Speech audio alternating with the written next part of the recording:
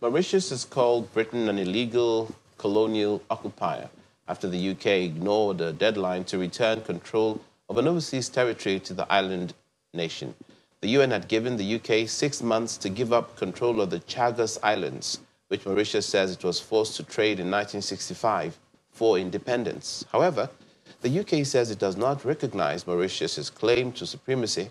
Britain's foreign and Commonwealth officials insist it has every right to hold on to the island, one of which is home to a US military air base.